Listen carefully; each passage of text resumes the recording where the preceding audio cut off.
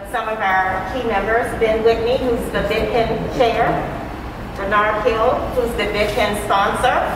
We also have Vicki Paulson, Dana Harris, and Patricia Grant, who are on the BITPEN core leadership team. And we facilitated a 2-week STEM-themed book drive in honor of Women's History Month with the goal of collecting 50 books about African American women who were trailblazers in their field. We were thrilled when our DuPont colleagues, both internal and external to the Information Technology Organization, donated enough books to double our goal in support of this community initiative.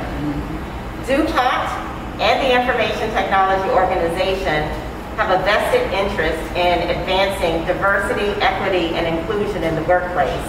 And I believe we have a collective responsibility to address the gap of women in STEM. So this was an opportunity to expose and educate our children about the amazing contributions of African American women in our society. So I would like to present you with this gift of 100 books that has been earmarked for Ballard's Reading Angels.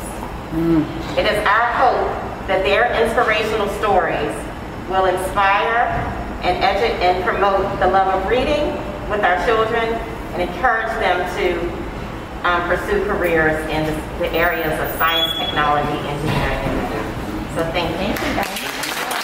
And it's really to foster a love of reading. A lot of times kids don't have books. This is amazing because a lot of times they don't have books with people that look like them. And you never know, just that one book or that one experience with a buddy, 30 minutes a week can really have an impact for a lifetime. And one of the things that we've seen is truly the confidence that it's helped the kids have. So we just want to thank DuPont for everything that they do for Delaware.